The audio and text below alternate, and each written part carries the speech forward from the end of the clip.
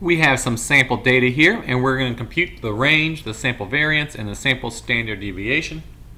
And these are all ways to measure how spread out the data is.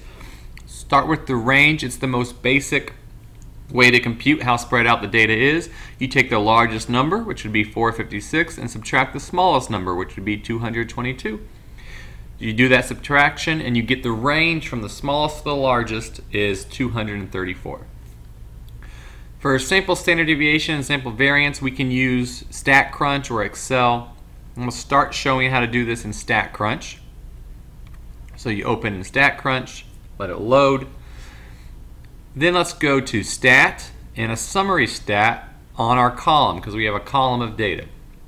So say you wanted what column you want to use. Our column's called variable 1. It's our only column, so it's easy choice here. We're going to do variable 1.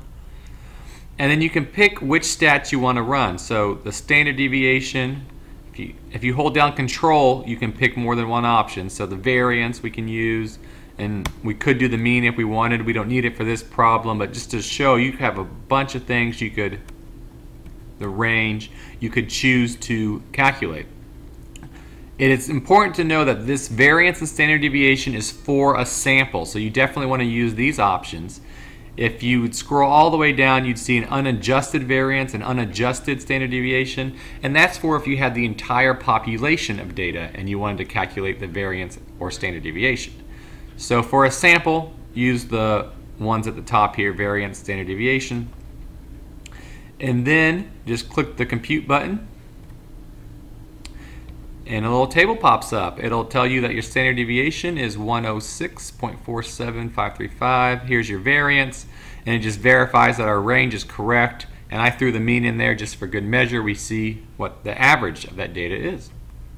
So those are your answers. I also want to show how to do it if you had copied the data into Excel. You got your data.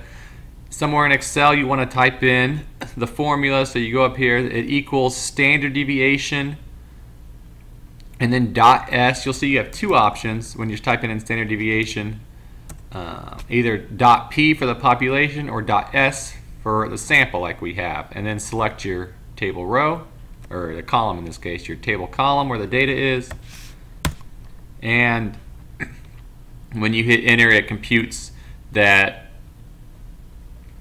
standard deviation that we also got in StatCrunch.